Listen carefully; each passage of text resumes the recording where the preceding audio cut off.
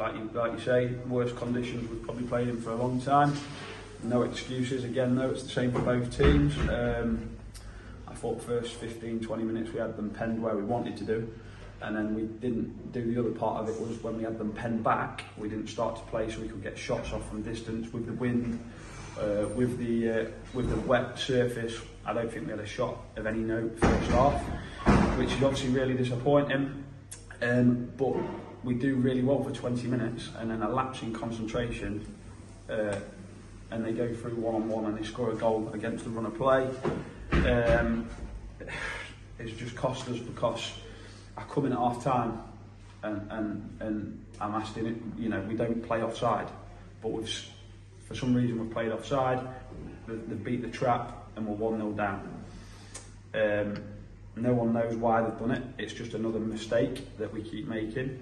But the reason it frustrates me so much is that's the mistake that's just cost us getting a point away at Sleaford that I'd have taken all night before kick-off, because at the end of the day they're winning games, and they've won another one tonight through yet again another mistake of our own, because apart from that they didn't really cause us any huge problems. And I thought we was in the game more so first half, but second half, you know, we could have still nicked something towards the end, and unfortunately we just don't have the rub of the green at the minute where one goes in off our backsides and we do get the point or the 3 points. So that's where we're at the minute.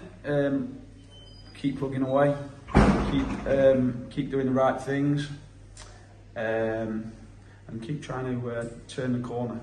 Always been told in football, if you keep doing the right things, the worm will turn. It's just a slow turning one at the minute.